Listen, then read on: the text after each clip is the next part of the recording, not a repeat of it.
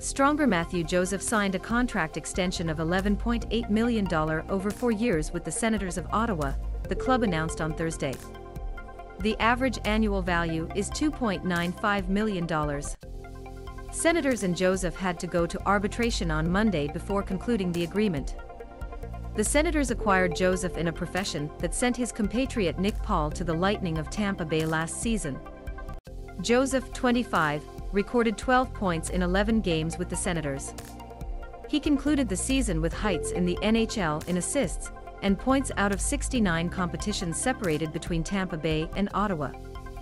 The addition of Mathieu had an immediate positive impact as a person who settles well with our group, said the Director General of Senators Pierre Dorion. It has a high-end speed, a nose for the net, and is responsible for its end. It has long demonstrated a good advantage, and is someone on which we count to have another solid season in 2022-23 and beyond.